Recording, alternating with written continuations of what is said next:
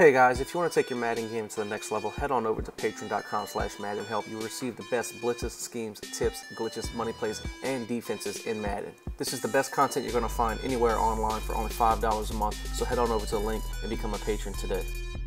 What's up guys, we're back again with a simple blitz out of the 4-3 under. It's going to be flipped, the Sam Blitz 2.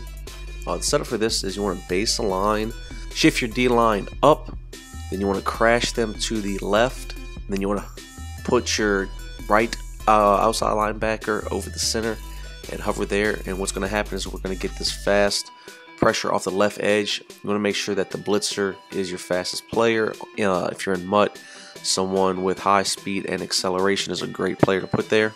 Now this is not unblockable. If they do block a running back on the same side as the blitz, it will get picked up. But you see, this is very popular online because it's really quick off of that edge. And usually, since you have a defensive end and defensive tackle over the guard tackle, and then you're over the center with the right outside linebacker, what happens even if they slide protect, it won't pick it up sometimes. And then you could also zone out the right of screen defensive end and the right of screen defensive tackle.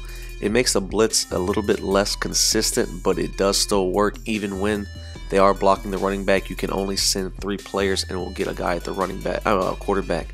You see there, we block the running back and it actually does get picked up. So like I said, if you're going to send this, send it to the opposite side of the running back. And one last time, you see here, we're only going to do the 3-man pressure with a blocked running back, and you see that it's going to come in as well. So you see that we do get what we want, 3-man pressure, great blitz.